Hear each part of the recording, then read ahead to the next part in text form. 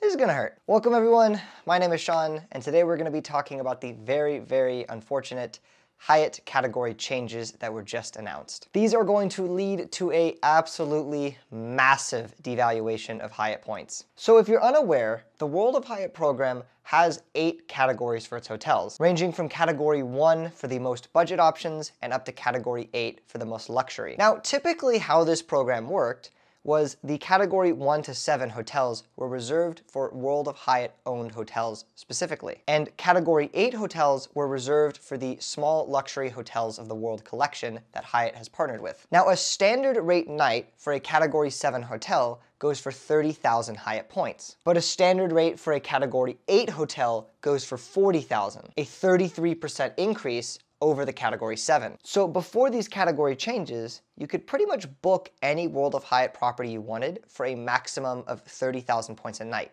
This included absolutely ridiculous options such as Alila Ventana Big Sur, Alila Napa Valley, the Park Hyatt in New York, etc. But as of today, Hyatt is no longer going to treat this category 8 as reserved for the small luxury hotels of the World collection, which means that unfortunately a standard rate night at a lot of their top tier properties will now be at 40,000 points instead of that 30,000 points. It might not sound like that much, but it's a 33% increase. And this change is taking place in basically a month. Okay, so you might wonder which hotels are being affected by this. Well, unfortunately, some of the best points redemptions in the world are going to be changed by this, such as Alila Ventana Big Sur going up from an absolute steal of 30,000 points to an still absolute steal of 40,000 points. This is still a great deal considering the hotel costs around $2,000 a night for any room there. Also, Alila Napa Valley is going up to category 8. The Park Hyatt in New York is going to category 8. The Park Hyatt Kyoto and the Park Hyatt Tokyo are all going to category 8. And even the Andaz in Maui is going to category 8. Not that anyone could ever really stay there on points in the first place. To be honest, this really does sting, given that Hyatt had some insane redemption values. And a lot of these are still great values.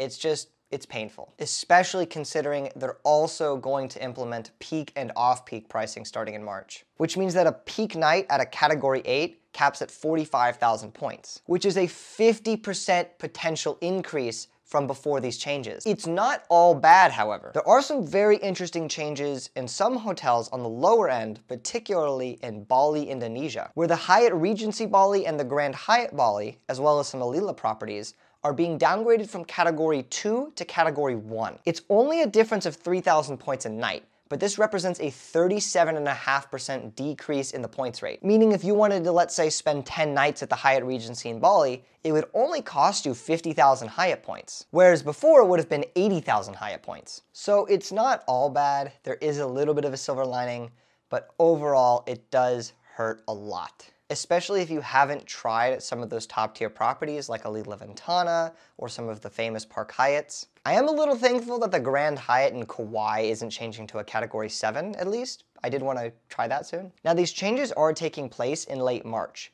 meaning you have about a 1-month period to book these hotels before the rates go up. Now if you had already booked a hotel that is going down a category, then you will be refunded the difference in points as long as you booked the hotel before these changes take place for a stay that happens after these changes take place. Some notable properties that aren't changing in point values, as I said, the Grand Hyatt in Kauai, the Park Hyatt in the Maldives, and the Hyatt Regency in Maui. To be honest, I'm a little surprised that they are implementing this big devaluation, especially after implementing peak and off-peak pricing next month. It kind of feels like they're kicking us while we're down. One thing to note is I have a suspicion that there's going to be a new bonus on the World of Hyatt card starting next March, given that that card has sat at the same bonus for a very long time, and it's been rather uncompetitive. So maybe that's something to look forward to. That's pretty much all I have, but let me know your thoughts on this devaluation below. And if you'd like to see more content like this, then please hit the like button and subscribe. I really appreciate it. I'm pretty new to making YouTube videos, and I'd really appreciate some feedback on how I could improve this channel.